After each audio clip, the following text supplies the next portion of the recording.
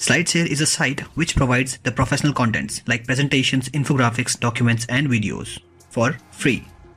You will see hundreds of presentations for the topic you search for. It will be very convenient if you can download them all or whatever slides you like to have.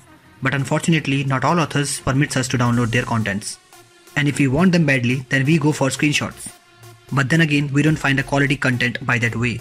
Some of us also ask the author to provide us the slides. And sometimes the author even charges us for their content, or they don't respond at all. So rather than begging them or going for the screenshots, so today in this video we are going to see how to download the content which is not downloadable. So this is your host Brad and you're watching The Tech Guy. So without further ado, let's begin.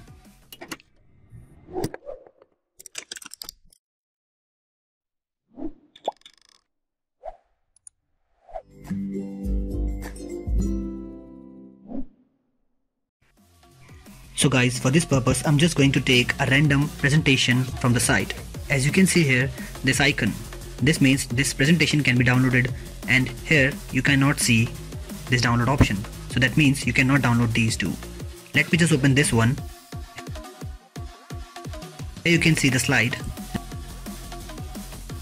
Let me just show you some slides. You can see that there are 43 slides.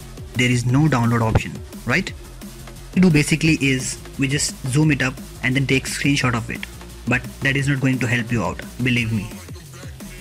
But what you need to do is you just have to go to a site which is called simplydebrid.com. I will provide the link in the description below. Go to the site. You will see this box here saying enter your HTTP links here. What you need to do is just go back to the slide which you want to download with the URL. Then go back to the Debrid site and just paste it. Now click on generate links. Scroll down and you will find this green box giving you the link to download. Click on this one and you're done. One thing you must note that this will not be in a PPT format. This will be in a PDF format. What basically this site is doing is it is converting your slides into the PDF format with the great quality. Now let me show you the downloaded slide. See, almost each and everything is as perfect as it was in the slide. Now just tell me, isn't it better than the screenshot method?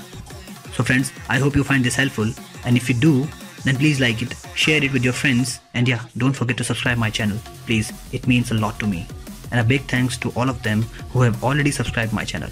If you have any doubts, you can comment it down below. If you want me to make a video on something, then also just mention it down below in the comment. So guys, hope to see your love in the future again. This is your host Brad signing out. Bye bye. Take care.